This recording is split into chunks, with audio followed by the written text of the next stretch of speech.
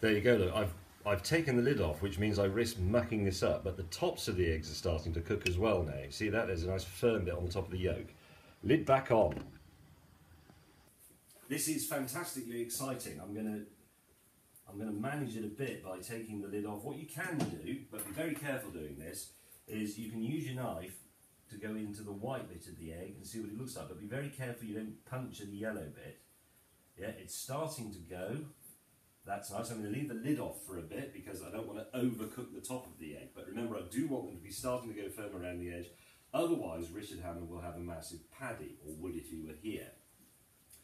He's actually up a tree in the jungle somewhere, I think, which is the best place for him, to be honest.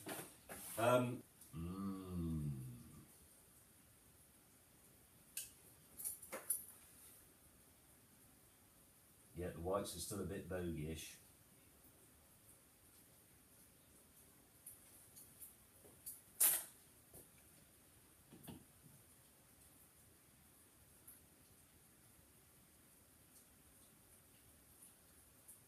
Okay, I'm putting the lid back on.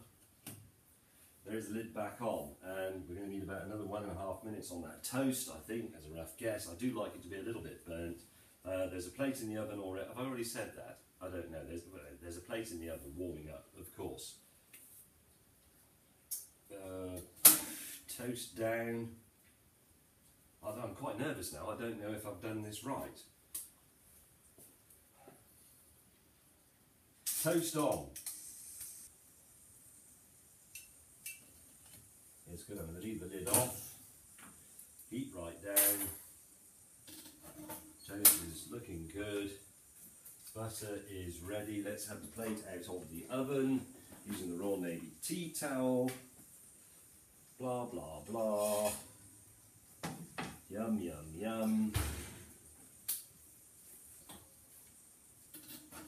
That'll do. Slightly burnt toast.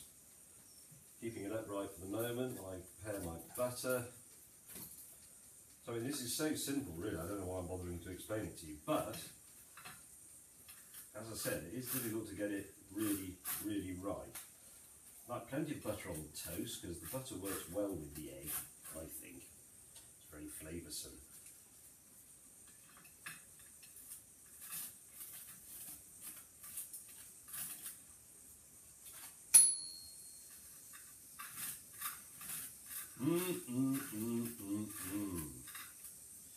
My butter's still a little bit hard. I should have left it out of the fridge longer, but never mind.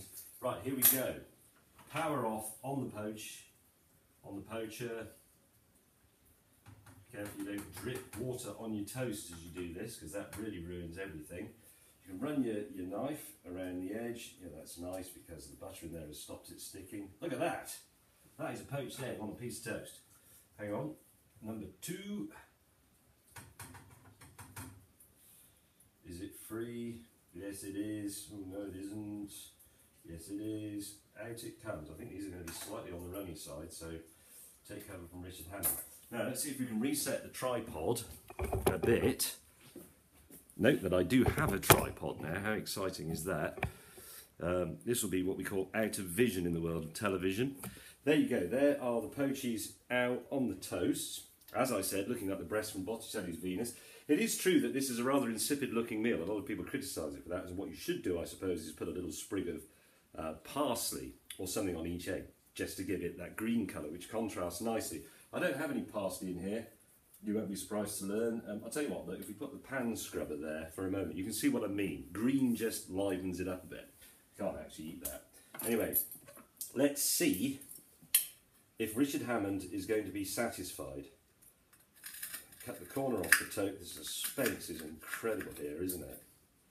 Let's stick my fork. I think I might have done it.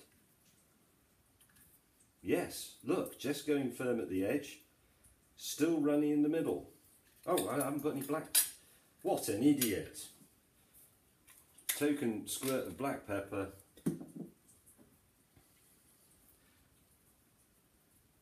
Good. Here we go.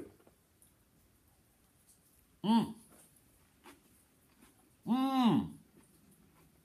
Mmm.